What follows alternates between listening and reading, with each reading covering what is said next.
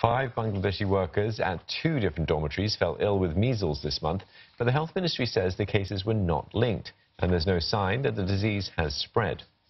It's keeping an eye on the situation, though. 2 of the workers were from Toguan Dormitory at Toguan Road. One was hospitalized early this month. His roommate later also came down with symptoms and sought outpatient treatment.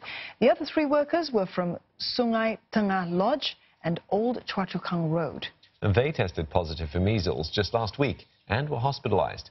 One is still warded in stable condition. All 5 workers are no longer infectious. The health ministry says dozens of close contacts have been identified and vaccinated.